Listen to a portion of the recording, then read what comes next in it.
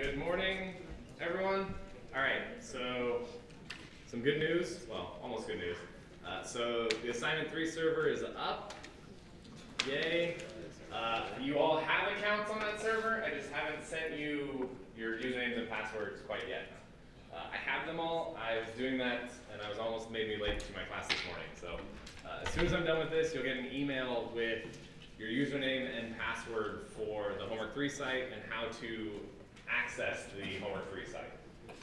So Homework 3, I'll also send a write-up. So you all have accounts on this server. There are a bunch of you. Anybody who requested to be obfuscated has a numeric thing, the 0 underscore. So you'll all have accounts on here. The goal is there are a series in /var. There's a challenge folder, which you can't actually access directly. In each of that, there's a subdirectory for each of the challenges. Oh, that's my phone.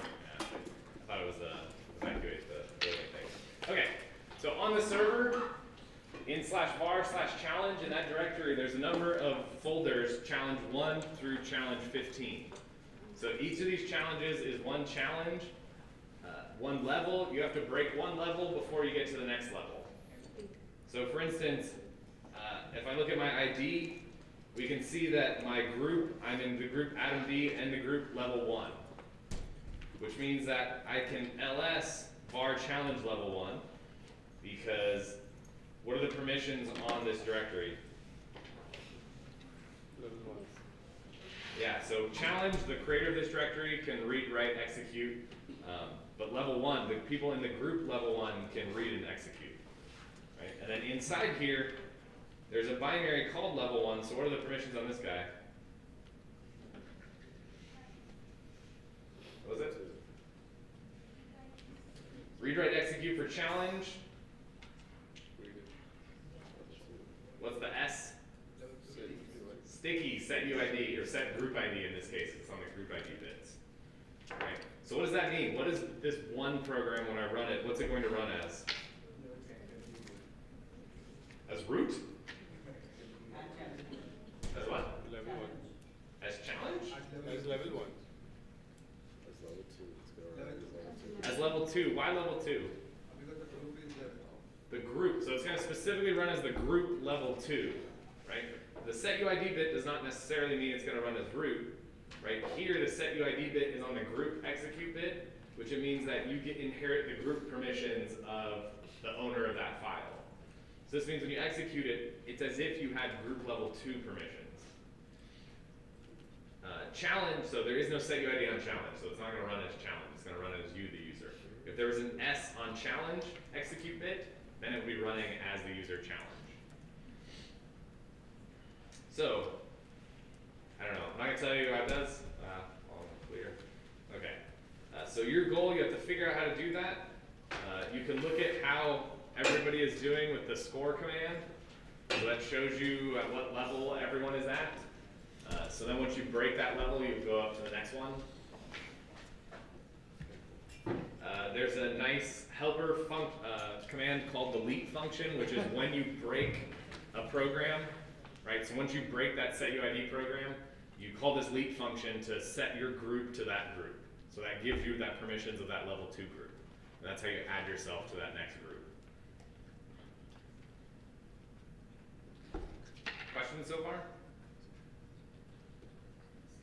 So is this pretty much a clone of like Smash the Stack or that war game site that you forwarded off to us? It's similar, yeah. So you can see all the challenges in here, level 1, level 2, 3, 4, 5, 6, 7, 8, 9, 10, 11, 12, 13, 14, 15. Yeah, they're similar in style, different in substance. These are supposed to be a little bit easier, right? But they get harder. So some of them you'll have source code to, some of them you will not have source code to, so, you know, do responsibly, do what you need to do. Yeah. Okay, so some important comments, right? So So A, there's how many of us in this class? Anybody know? 123, right? It's a decently big server. I don't know, it's eight cores with, what is it, 16 gigs of memory, so I figured that was fine. We'll see how it goes. I may have to split some of you off into another server. Hopefully I don't have to do that, but I think it should be fine. So, you know, brute forcing things, I'm pretty sure none of the levels have to do with brute forcing. So yeah.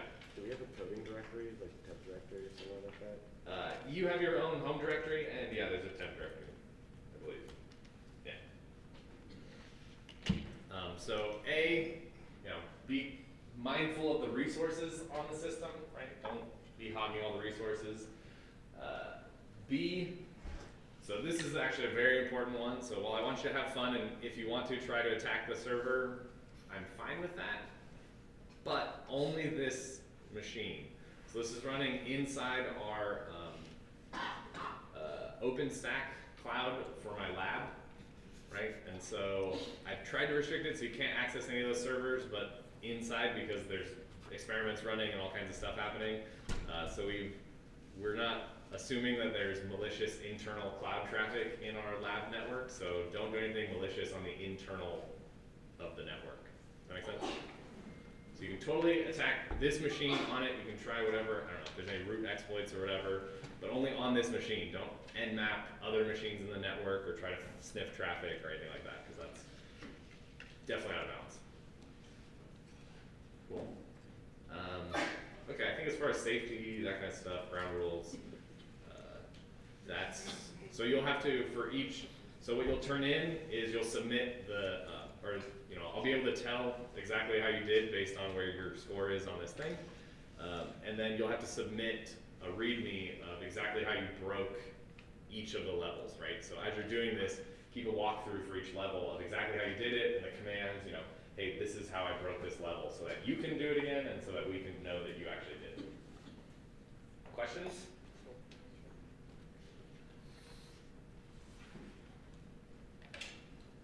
Cool. It's a classic move. I have to give you the logins after I talk about it, because then otherwise you'd all just do that instead of listening to the lecture. Only slightly correct. Okay. Cool. I don't know. I think you'll enjoy it, because it's essentially you're going to be applying all the stuff, all the attacks, binary attacks we've been talking about. So you have to, you know, one of my big philosophies is understanding how vulnerability works is, you know, good. It's the first step, right? But actually creating one that works on a real program, on a real system is something else entirely. So it gives you a lot better understanding of that vulnerability.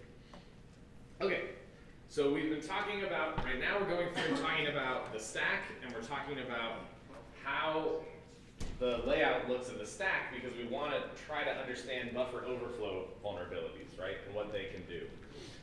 So I want to get through all this stuff today, so I'm going to go a little bit quickly because this is kind of background-ish material. This is, so like I mentioned, this is stuff that I teach in my 340 class. So if you take a 340 with me, you should be a total expert on this. Okay, so functions, right, they need space to allocate for their local variables, right? And so we want to use the stack, right? So we want to use the stack to store each of the local variables on the function, right? And so we saw the stack, right? We saw that it moves, and we can push things on and pop things off, right? And so we want to use the stack for storing these local variables of our function. But as our function executes, right, what's going to happen to the stack pointer? So ESP, right, is going to store the location of the stack in memory. So as our function executes, what can happen to the stack pointer? That could go up and down depending on things being pushed, things being popped. The stack's used if you're doing computation that requires, that's more computation than you have registers. Some of the registers will spill over onto the stack, so the stack will be changing based on that. So while we could use the stack pointer, so we could say, okay, every local variable is some offset of the stack pointer, the the stack pointer is going to be changing throughout the execution of our function. So we introduce a separate concept, which we're going to have a frame pointer, or in x86 terminology, it's called the base pointer. So the base pointer is going to point to a fixed location for each function invocation. So every function invocation, and that's going to define the function frame on the stack. And this way, every local variable is going to be some offset from this base pointer, right? And that's exactly how local variables are implemented in functions, right? An important concept is that you can have multiple invocations of the same function on the stack at once, right? That's how we have recursion. And so because of this, every different function frame is going to have its own base pointer, and they'll all be at different memory locations. And so in x86, the frame pointer is the base pointer, and it's stored in the register EBP. So let's look what this looks like. So we have a C program. We have variables A, B, and C. We have A is equal to 10, B is equal to 100, C is equal to 10.45, and A is equal to A plus B, and we're returning 0. So what the compiler does is the compiler looks and sees what local variables we're using in this scope, and then it's just going to define every local variable as some offset of the base pointer. It just decides, right? It knows exactly how many variables are being used, right? So it knows exactly the size that it needs to reserve, and then it can know it assigns to each variable some offset. So it can say that, okay, variable A is at EBP plus A, B is at EBP plus B, C is at EBP plus C. And so looking at this code, right, translating this into kind of pseudo-assembly, this would be something like the memory of EBP plus A, right, it's that offset, is equal to 10. And that's what this instruction does. And the next instruction is going to be EBP plus B, the offset B, is equal to 100. And this is EBP plus C is equal to 10.45. And then finally, we're going to say, okay, the memory of EBP plus A is equal to EBP plus A plus EBP plus B. And so what it does is then, it assigns actual concrete values to these. So it could be 4, 8, and 7, and C. And specifically, as we'll look at on x86, the local variables are going to be below the base pointer, so they're referenced with negative offsets here, whereas parameters are going to be positive offsets. So we'll see this specifically. So it's going to look something like this. So it's going to say move the stack pointer into, so this is actually this function compiled into x86. So we'll see this function prologue, this will come up later. So we're first moving the stack pointer into the base pointer. So now whatever was in the base pointer is now going to be pointing to the stack pointer. Yes. Okay. And then so now the base pointer points to where the current location of the stack is. Now we're subtracting the stack pointer down 10 in hex, so down 16 bytes. So the base pointer is going to be where the stack pointer originally was, and the stack pointer is going to be down 16 bytes. So now, by moving it down, it's essentially allocated 16 bytes for our program to use. So that way, at base pointer minus C, that's where variable A is. And so it says move hex A, which is 10, into EBP minus C, and then move hex 64 into EBP minus 8, which is not quite as far as C, and that's where B lives. And then it's going to move 412733333, as we all know 10.45 is in IEEE floating point format, right? Then we're going to move EAX into EBP minus 4, which is the location of C. Thanks. So why does it do this?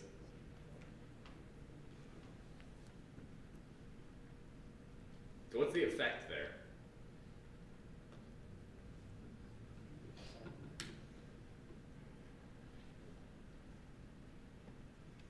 So those two statements, what's the ultimate outcome of those two statements, those last two loop instructions?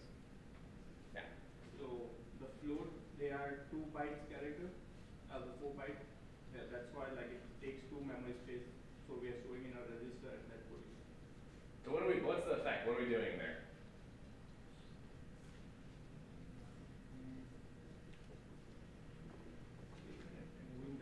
whole 4 bytes into one register, like percentage EAX, And then what? and then putting that 4 bytes again into that memory location. Yeah, exactly. Right. So yeah, so into EBP minus 4, and EBP minus 4 is the location of C. You know that C in the C program was originally a float. Right. So those two instructions are just take that constant value and move it into EBP minus 4. Why it uses that register EAX, I honestly don't know off the top. I don't know why. It's the only reason I can give is compilers. So it's some kind of compiler optimization. Either the instruction was less to do it in 2 steps like this, or maybe it's faster. One of those 2 options. Okay.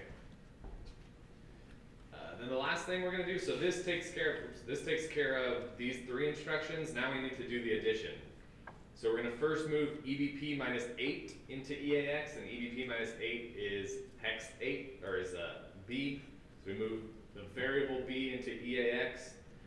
Then we add EAX to EBP minus C, and the add, remember, takes the first parameter, adds it to the second parameter, and where does it store it?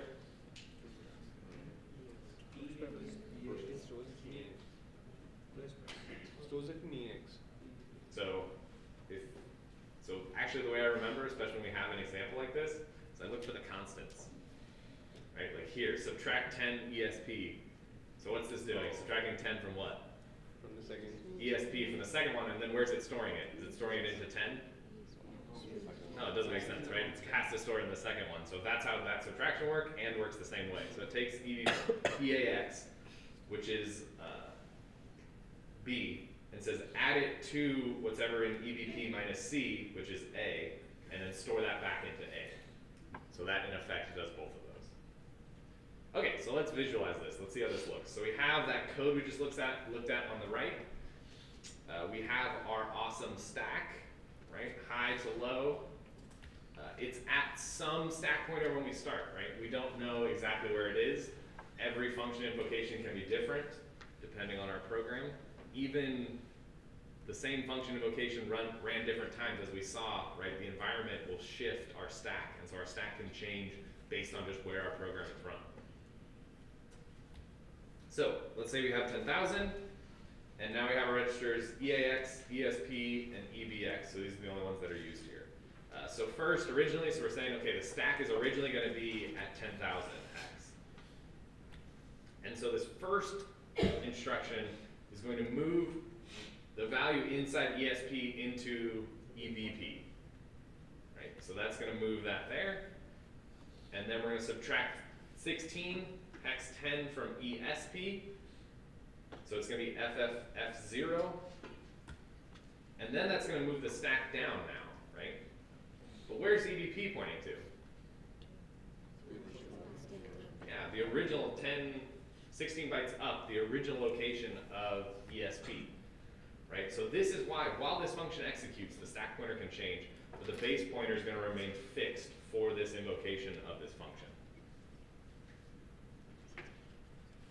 And so this proceeds just as we saw. So it's going to move 10 into EBP. So remember, this syntax here says take the value in EBP, right? Subtract C from it, which is 12.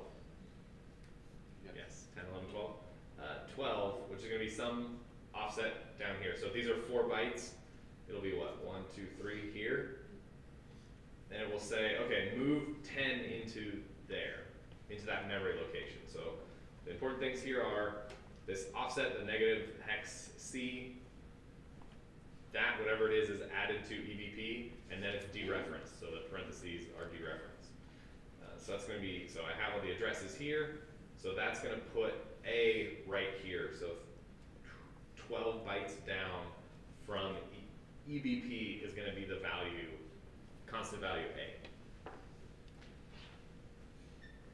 Then we have the same thing, so EBP minus 8 is FFF8, and we're going to move the constant value hex 64 into there. Then we're going to move this crazy, the IEEE floating point representation of 10.45, we're going to move this into EAX. And then we're going to move this into EBP minus 4. EBP minus 4 is FFFC. Right, so that's value is going to be there. And then finally, we're going to move EBP minus 8. So the memory at EBP minus 8, which is hex A, we're going to move that into EAX. Or, yes. Good, 64. See, I was just checking to make sure you're paying attention. So, when we can see on here, right, that A is here, right, B is here, and C is here. And this is how they are laid out on the stack. And we know that because we can look at this x86 code and we can match it to the C code and say, hey, look, you know, I know that I set hex A into the integer A. So then I know from here I'm moving the constant A into EBP minus C. That means in this function, EBP minus C is the variable A in the original program. Okay, so then we move hex 64 into there, and then we add, now we're going to take EAX, right, hex 64, add it with EBP minus C. Anybody know what that is? Any hex additions?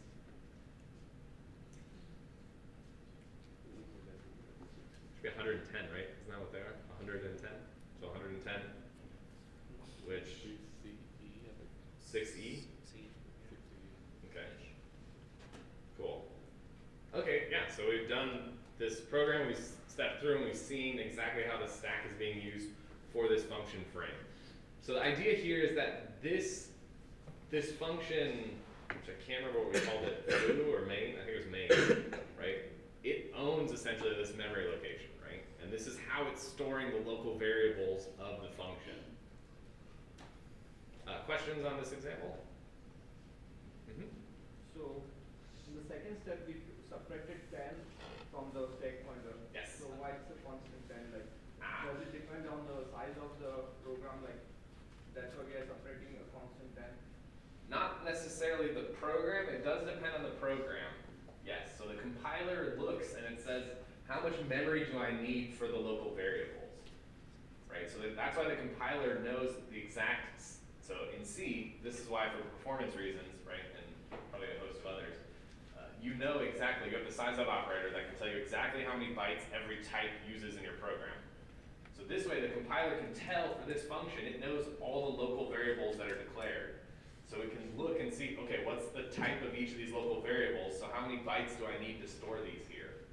And then so it'll determine, so here it was, what, 12? Right, 12 bytes? But then why does it move 16 now? The return address?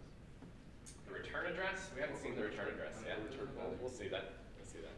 Oh, a return value. Did we talk about cdecl? Wait just a second. Did we talk about cdecl yet? Maybe we'll get to that now.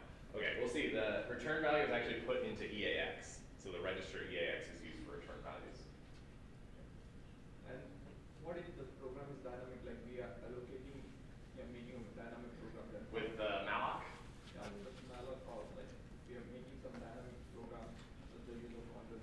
So how it's going to decide how much? Right, so kind of as we saw, so we're just looking right now at the stack allocation, right? So on the ELF, right, you have the stack that's growing down, and below that you have the heap that's growing up. So all the malloc is happening on the heap, right, which is something completely different, which we're not worrying about now. But you actually can't, this is why in C, you can't write an array that has a variable length, like a stack allocation of a variable length array, right? You have to use malloc in order to dynamically create that, because the compiler must reserve the space for you, like this. So why 16 and not 12? What was that? Isn't 12 a multiple of 2? Yeah, but in the power of Not really. Yeah, it's not a power of 2, it's a multiple. What was that? the power of 2 raised to n. So, but why? Because we use it binary. Because we deal in binary, I like that. Yeah. It's probably convenient because it's a byte, and so it probably does it in 16 increments of 16. Yeah, so it actually goes back to it's the original cop-out answer. It's compilers. The compiler decided that this is the optimal way to do it based on its knowledge of offsets. Because on some systems, if you're not addressing bytes based on an offset, you can actually get a seg fault for some type of an exception. So that's basically why. So it decides, the compiler people have done, hopefully, the measurements or whatever to say, hey, even though we're technically using more memory, right, it's actually faster to use that because it's byte aligned. Exactly. So it is, because it's I think it's even a power of 4 aligned. So yeah, cool. Yeah. Here we are storing the offsets for each variable. We're storing. What do you mean? So when the compiler sees -0xc %EBP, why are we having offsets, not the actual memory address? Because this is a function, right? The function can be executed anywhere. We don't know exactly where it's going to be when it executes. But we know that that stack pointer, when it executes, is going to be at memory we can use. We know we can move the stack pointer down to get more memory, right? So that's exactly what we do, is we say, okay, then I'm going to use this stack. This part of the stack is mine, and I'm going to use it. So, you know, the fact that it had, what was it, A at -c and B at -8, that's just a compiler decision. It could have swapped those. But the important point is that it compiles it like this, right? So that it's constant. Every time in the original program you reference A, here you reference EBP -c. Yeah? If after this we issue a pop command, would it pop the value of A, or? If you issue a pop command, it'll pop whatever's in FFF0. Because that's, so pop is take that value in there, put it into somewhere else, and then move that pointer, that increment ESP. So because ESP here is pointing actually not even at A, it'll put garbage somewhere.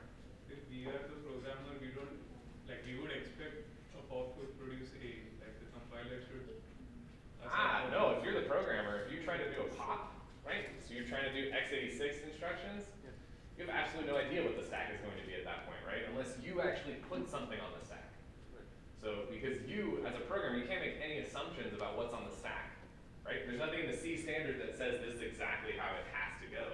This is just how it goes based on convention, essentially.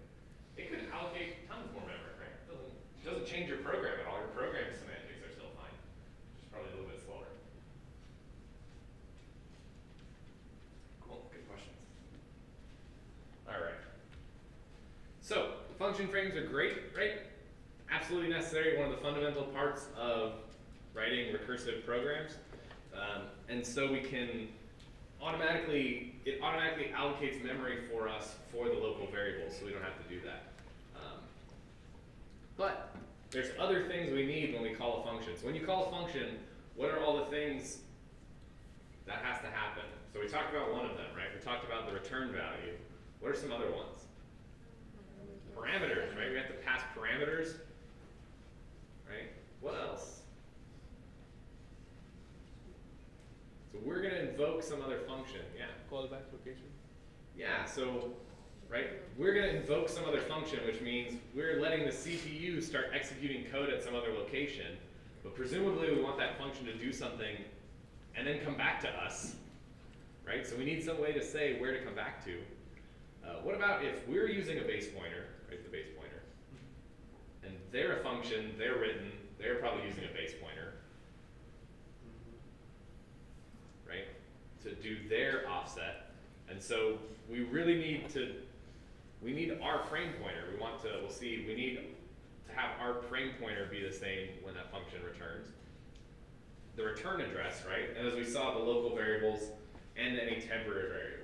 So all of these things are stored on the stack for every function invocation, or can be, depending. So let's look at this. So this is where it gets into, okay, I should have looked ahead. So the calling convention. So this is what specifies, so the idea is to invoke a function, right? We have to store all of that information. We have to store the parameters, we have to store the local variables, we have to store the next return address, right? Where do we want that function to return to? We have to store our base pointer because that new function is going to use its own base pointer, right? So we need to make sure that doesn't get clobbered. And so the calling convention basically establishes like who is in charge of storing that information, right? Does the caller do that, or does the function being called do that, the callee? So, short answer is both. So the convention dictates who does that. So the caller does some things, but the callee does other things. So, and so this is actually something that's really interesting because it varies based on the processor. So in x86, the convention is to use the stack to pass parameters. On ARM, the convention is to put values in registers, to use the registers to pass parameters. But not even thinking about the processor, it also based on operating system. So the Windows has a different calling convention than Linux. And then even on Linux, your Linux programs use the cdecl calling convention, which we'll see, which is different than how you make function calls to the kernel with syscalls. So those are a different calling convention. And so yeah, it could even depend on compiler or like type of call, like syscalls versus normal user function calls. And all this is a convention, right? So the important thing is that you're able to read this and understand this. And specifically, you want to be familiar with the cdecl calling convention because this is the standard on x86 Linux. So the way this works, the caller first pushes arguments onto the stack from right to left. So if you look at the stack and you go up the stack, the arguments will be left to right. And just how they are in the function called in C. So you put the rightmost one, you push that, and then push the second to the right, and then third to the right, so you've pushed all the arguments. So first is going to be all the arguments. Then the caller has to push the address of the instruction after the call. Right? So this is going to be stored on the stack so that that function knows where to return to. Right? Because otherwise, it has no idea of how to get back to that function that called it. And so the callee, what it does at this point, right, the base pointer is still the caller's base pointer. Right? EBP is still the caller's base pointer. So if the callee is going to use it, which for some purposes it may optimize out that it doesn't need to use a base pointer. There's maybe no local variables, right? So the callee can push the previous frame pointer onto the stack. Then we'll create space on the stack for local variables. And then it has to ensure that the stack is consistent when it returns. Why is this? Why should it care? Just doing its thing. Well, it was called by some other function, so the other function's information is there in the stack. Exactly, right? If that function pushed something onto the stack, and then it calls a function, the stack has to be at that same place so it can pop what was on the stack off, right? And use it. This is actually one of the key things, right? If you're ever doing this by hand, right? You have to make sure your stack is consistent when you exit a function, because otherwise everything goes crazy. And then finally, it puts the return value into the EAX register. So this is how in C programs return values are done, is through the EAX register. So what does this mean when you call a function? What can you expect? Before you call a function, as a caller, can you store some important information into EAX? No, because it's going to get overwritten, right? Which is exactly what this says, is hey, this EAX register is going to be overwritten. Furthermore, I think there's probably a little bit more depth here because just like with EAX, so the callee can obviously overwrite EAX. And so I think for each register, it's defined if the callee has to save it before using it, so push it onto the stack and then use it, or if it can just use it directly. I actually don't know it off the top of my head, but it's something to look up, and the compiler will handle all of those constraints. All right, so let's look at an example. So we have our function main, we have a variable a, and we are calling a function, passing it 10 and 40, and setting that return value to a, and then we're going to return a. Then we have our function callee, which is going to return a plus b plus 1. Pretty simple program.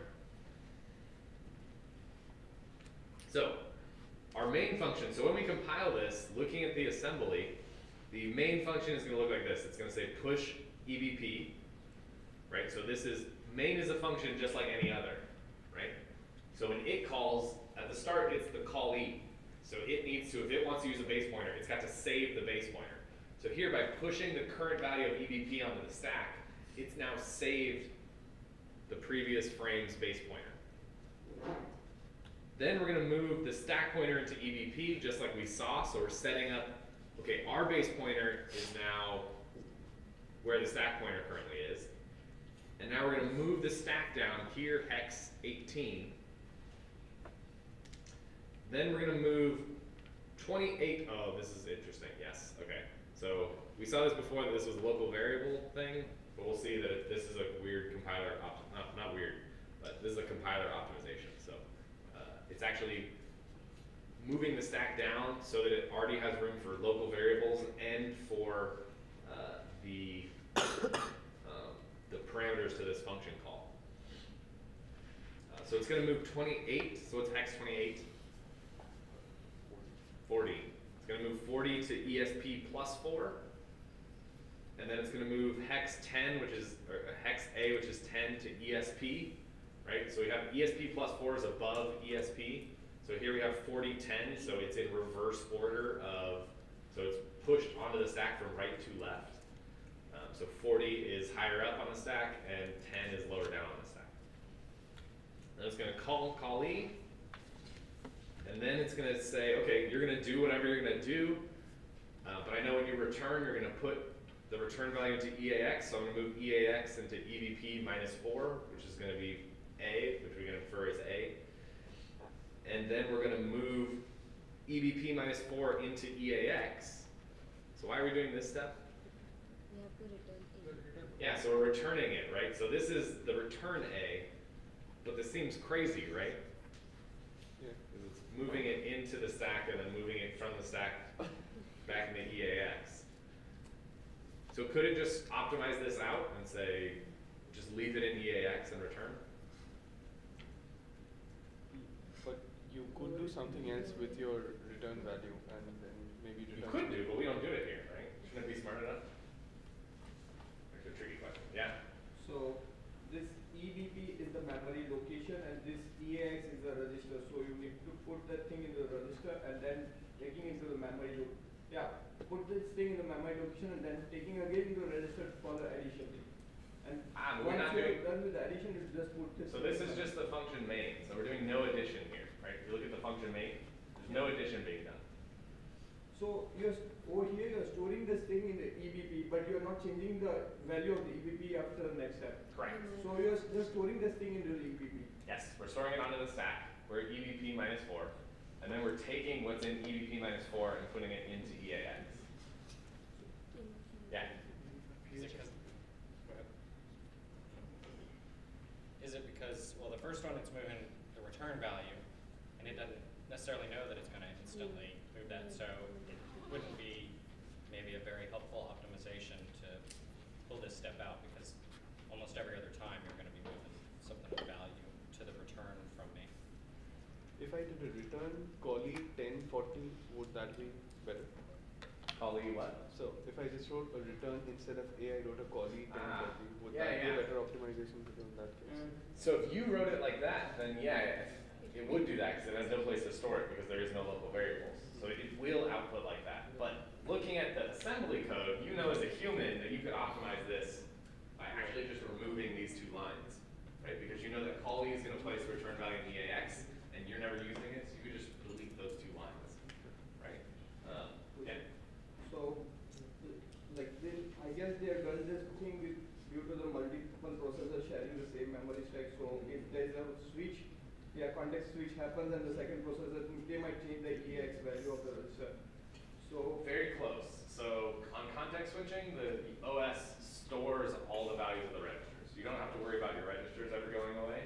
But if we think about a multi-process environment, what if this A variable is being shared between two processes, right, with memory mapped between them, right? And then by not copying it back into there, that other process will never know that we changed that value, right? So we actually, by optimizing it out, we're changing potentially the behavior of the program.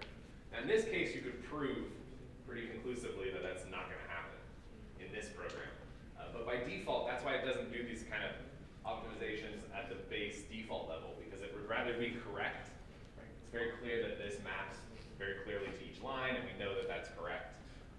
opposed to applying the more aggressive optimizations that could change behavior. Yeah. Do the O optimizations actually remove this? Or? I don't know. I was actually thinking it'd be really interesting to look at that. And actually so this was on a CentOS 6.7 compiler. So on the latest Ubuntu GCC, it will probably generate different code, which is something I've seen. So, you know, and probably if you use Clang, it'll do something else. Even on simple, crazy examples like this. So, okay, good. All right. So then we have, leave. So the leave instruction is the exact opposite of the move ESP and the move stack pointer. Leave says, it's the opposite of these two lines, the first two lines. So leave is, so we have the base pointer, we have the stack pointer. So leave says, set the stack pointer to the current base pointer, right, which gets rid of all this subtraction, moves it back to where it was. And then it does pop EBP to take that value that's on the stack. Remember, we stored EBP at the start and put that into EBP, which is going to be our caller's base pointer, which is going to point somewhere else up on the stack. Right. And then return says, take the value on the stack and jump to it, as we'll see. Start executing from there. So, kind of a bit of important, I don't know, not super important, but a bit of terminology. So this part, right, is not actually part of the function, right? This doesn't do any of the computation that the function needs to do. So we call this the function prologue, which is the part that's going to be essentially on every function to set up and to take care of the calling convention. The same thing with the epilogue here. So this is the last part, right? It has nothing to do with the actual function itself, but it's important because it takes care of all of the calling conventions. So if we look at callee is going to do the same thing. It has its own epilogue or prologue. So it's going to push EBP, it's going to move the stack pointer to the base pointer, then it's going to move EBP now plus C, right? Because from the base pointer, parameters are going to be above the base pointer, into EAX. It's going to move EBP plus 8 into EDX. It's gonna, this is an add, so the load effective address is going to take EDX plus EAX plus 1 and move that into EAX. Oh, no, that's right. Okay, sorry. It's going to do EDX, this is the indexing thing. So it's going to do EAX times 1 plus EDX and move that into EAX. And even though, super confusing, even though there's parentheses here, there's no memory dereference, and that's what the load effective address means. So it's, which is also confusing because you're not actually loading a memory address. So then we're adding 1 to that, so then we do that 1, and then we pop EBP, which is the opposite here, and we return. So notice here we don't have any local variables, so we're not changing the stack pointer at all here. Right? So that's why there's no subtraction there. So here the prologue is a little bit smaller with a slightly different epilogue. Okay, let's walk through this. So we have our callee, we have our main function. Now I need to know exactly where these instructions are going to be in memory, right? As we saw, all the code, all the data, it's going to be in memory somewhere. So at runtime, these are going to be given memory locations. Actually, at linking time, if it's not a relocatable executable, it's going to have fixed memory locations here. So every function in here is going to have them. This was just for my run. And actually, kind of the interesting thing, you can see the difference between them is the size of each instruction. So we can see a push is just 1 byte, whereas a move ESP EBP is 2 bytes. Okay, so we have our stack. We have all the registers. So we start at the top. Let's say it's FD2D4. I think this was it when I ran it one time. So the stack pointer is going to have the value FD2D4. We're going to start in main. So we're going to first push EBP. So there's, and we know, so I have EIP here. So EIP points to the next instruction to be executed. Right? So this is how I know, okay, the next thing I'm going to do is push EBP. And when I do that, I'm going to take, let's say EBP is something This is supposed to be above us, right? Higher than us. It's the base pointer of somebody else who called function main. So we're going to first push that onto the stack, right? And the instruction pointer is going to change. So we've done that. We've pushed it onto the stack. So now that we've saved it, now we're free to overwrite EBP, right? We can make our own base pointer. So now we're going to move the stack pointer into the base pointer. So now we have both of them pointing to this memory location, FD2D0. Then we're going to subtract hex 18 from the stack pointer. So now the base pointer points up to the top, and the stack pointer points hex 18 down. What's 18? 16 plus 8. What is it? 24? Let's go move 24 characters down, or bytes down, sorry. Then we're going to move hex 28 to ESP, so ESP points right here, plus 4, so it's going to be here, right? So it's going to be ESP plus 4. So we're going to move hex 28 into there, and then we're going to move hex A or 10 into ESP. So now remember, the calling convention said, hey, if we want to call a function and we want to pass parameters, we need to pass, our parameters were 10, 40, right? So the rightmost parameter needs to be pushed first, so this is 40, and the next parameter is 10, which is pushed second on the stack. So if we look at the stack of the arguments, right, if we go up, they're 10, 40, which is left to right, and if we go down, they're right to left, 40, 10. So we're currently here, the stack is in a good state to call this function. So the call instruction says an address. So it says start executing from, or set EIP to 804.83.94, which is the start of call E, right? But it also has a side effect where it says also push the next instruction to be executed, which is 804.83BF. And that way this function knows where to return to, right? So it's going to first push that on there, and then it's going to call the function call E. So it's going to change the EIP. And this isn't really important, right? Because we're ceding control of our function to some other function, right? And that function has complete control of the CPU, but we want it to come back to us, right? We want it to do some kind of computation for us. I kind of think of it as like, shoot. Do you guys know the story of Hansel and Gretel? Kind of, some, like 4 of you. Great. So they're this horrible, horrible fairy tale, but the basic idea is these little kids like wanted to go exploring in the woods, right? So they took a loaf of bread and they left a trail of breadcrumbs, right, leaving their house.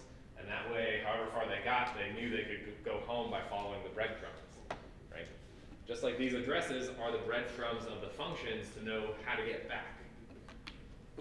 So we'll revisit Hansel and Gretel's fate in a bit. Okay. So now we're in call E, so we do the same thing, right? Now the base pointer is main's base pointer, right? But we're calling a new function, so we have to save that base pointer, right? So we're first going to push EBP, save that base pointer, and move the stack pointer into the base pointer. So now we're moving it, and so we're saying, okay, good, for call E now we know this is the base pointer, so when we execute this code, every offset is going to be from this base pointer. But we can get back to it because we've stored it onto the stack. So then when we move EBP plus C, so EBP plus C is what? 1, 2, 3. It's going to be 28. Right, so which parameter number is this going to be? 40, the second parameter, right? And so see, the compiler knows because of the calling convention, hey, I know that after the base pointer, right at the base pointer is the saved base pointer, because I put that there. And then above that is the saved return value. And then above that is the first parameter. And then above that is the second parameter. So that's 3 up, 1, 2, 3. So that's EBP plus C to get to that second parameter. So it's going to move that into EAX. And so here we can see this is the function frame for main, and this is the function frame for call E, right? And so as your program executes, every call, right, is going to continually change this layout. So we're going to move hex 28 into EAX. We're going to move A into EDX. We're going to add them together to get hex 32. Then we're going to add 1 to EAX. Now we're done. We've done all our computation. We've put the return value in EAX, right? Hex 33. Now we need to reverse the prologue. So we're going to pop the saved base pointer into the base pointer, right? Because we're setting up our caller's base pointer. So once I pop that, now my base pointer points up to the top. And I've popped, so I move that up. And now return says, essentially it's the same as pop EIP. So take the value that I'm currently pointing, the stack is currently pointing at, put that into EIP, right? So it'll start executing from that value, and the pop moves the stack pointer. So when we do that, the stack moves up, and EIP becomes 804.83BF, which just happens to be the address, the next instruction in our main program. And EAX is happily now the value of what we want, so that's the only thing that changed, right? Our base pointer is still the same. We're executing right the next instruction, so to us, nothing happened, right? We just called some function and it computed some value for us. So then we move EAX into our local variable, into EBP minus 4, and now EBP is our EBP. And now, then we move it back into EAX. We leave, which is going to set the stack pointer to the base pointer, which is going to move that up. So the stack pointer is now good. We've not changed the stack anymore. And then finally, we are going to, leave is pop that, that's right. Move the stack pointer and then pop into EBP. So that saved EBP we had, which was FD2C0, is now popped. So now the person who called us has their base pointer put back into place. Okay, cool. Does that make sense?